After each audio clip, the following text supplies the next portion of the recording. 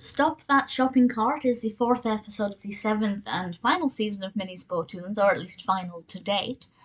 And this is also, of course, the fourth episode of the second season of Party Palace Pals. This one is actually set neither in the apartment or at the boutique. This is actually set in, as you can imagine, a supermarket or a grocery store.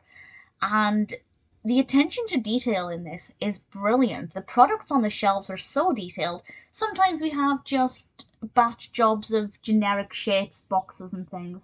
But actually, there are a lot of little details here and there that I found really pleasant to watch. It's very well animated. And basically, there is a rogue shopping cart, and they have to try and stop it before it knocks down a whole stand of different products, and it's very chaotic. And to be honest, it's a scene that I can imagine happening in a supermarket, particularly if there's a young child around pushing the cart.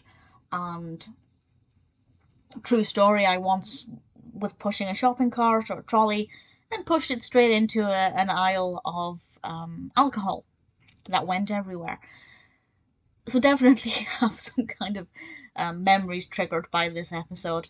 I thought the attention to detail was brilliant. The narrative itself is not that interesting to me. For a young child watching it, I can see the excitement.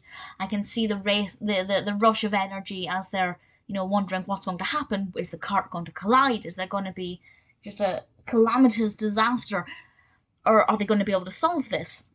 You can definitely find some emotional investment if you want to find it. But for me, it was just the attention to detail that I really liked. I thought it was a very well animated episode. Goofy was in it as well, which is always nice, and Ludwig von Drake. It's always nice when we get some of the other Sensational Six and other supporting characters in Bow-Toons, because quite often it is just Minnie and Daisy and Cuckoo Loca. So it's nice to have a little bit of a variety in there at times. It's not one of my personal favourite episodes, but I thought it worked very well. Figaro was in it, always a bonus. I absolutely adore Figaro, of course. So stop that sharping cart.